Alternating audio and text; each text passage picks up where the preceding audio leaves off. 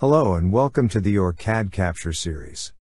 This video demonstrates how to control the line style, width, and color of nets in the OrCAD Capture project. The schematic design opened in OrCAD Capture, and the work area is currently set to a dark theme. While the application is set to a light theme, default color preferences are shown on the screen, and the application theme is set to light. The schematic theme is set to dark. That is this work area that you see here. And you can change the schematic work area from dark to light. The default colors for all the objects in the schematic are changed.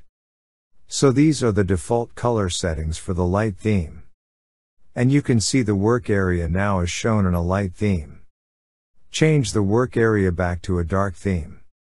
Most of the objects in the work area will be displayed as white on a dark background. So these are the default settings when the schematic is set to a dark theme. So here, the wire is a green color, the part bodies are orange, which is determined by the menu we just saw.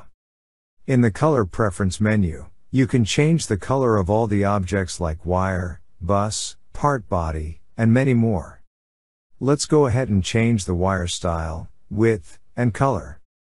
I'll click on this segment and right-click to access the Edit Wire Properties menu. Here I can change the line style, line width, and color of the wire. Click OK to make the changes. You can see the selected segment changed.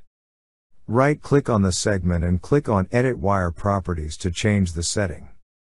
I'll change line style, line width, and color of the wire to default. Let's suppose we want to change the color of the VCC wire, and you want to apply the changes to do that everywhere it goes in the design. So let's go ahead and select it, then we'll right-click. And instead of using the Edit Wire Properties, this time we'll use the Edit Net Properties command. Now it brings up the same menu, but everything we do now will be applied to the entire VCC net. So let's go ahead and change the line width and assign the color red. Now you can see the change was applied to all wires in the net on the current design. Let's go ahead now and take a look at another net. Let's say, for example, we wanted to work with the clock net here. Select it, right-click Edit Net Properties again.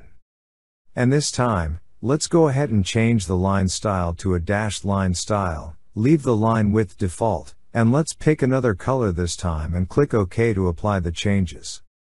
You can see its color and dashed line style are changed. Here's another example of manipulating the properties on the net. Let's go ahead and select this bus, right-click and select Edit Net Properties again.